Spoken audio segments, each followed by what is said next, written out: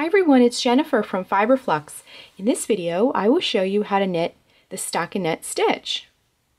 The stockinette stitch is one of the most basic fabrics of knitting, and it's produced by working knit and purl stitches, and it produces these iconic V's that many people associate with knitted fabrics, and it has a right side, which are the V's, and it also has a wrong side, if you flip it over, which are these little ridges. And this is the side that will normally face out in a garment or piece, and this is the side that will face inward. I wanted to show you another swatch. This is garter stitch. This is what happens when you knit all the stitches of each row, and it produces a reversible kind of ridgy fabric versus working a knit row, then a purl row, then a knit row, and so forth, and that will produce a fabric like this. So let's get started.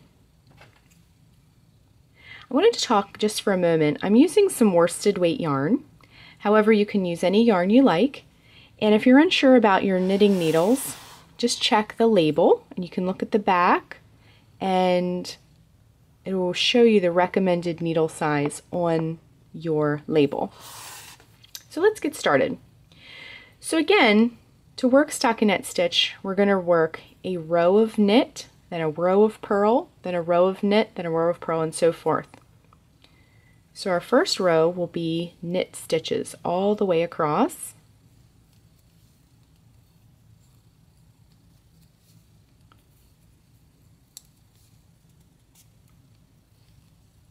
So a lot of times in patterns you'll see simply work stockinette for however many rows, and that indicates just row 1 is knit, row 2 is purl, row 1 is knit, and so on.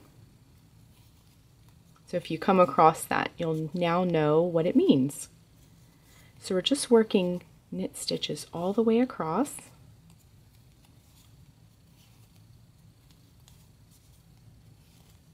And again, this is called the right side of the fabric. Some people call it the public side of the fabric. I've heard that before. So we can just kind of straighten things out, and then you can flip it over. So now this row, now we have the wrong side of the fabric facing us, and we're going to work a purl row. So we're just going to work purl stitches all the way across to the end of our row.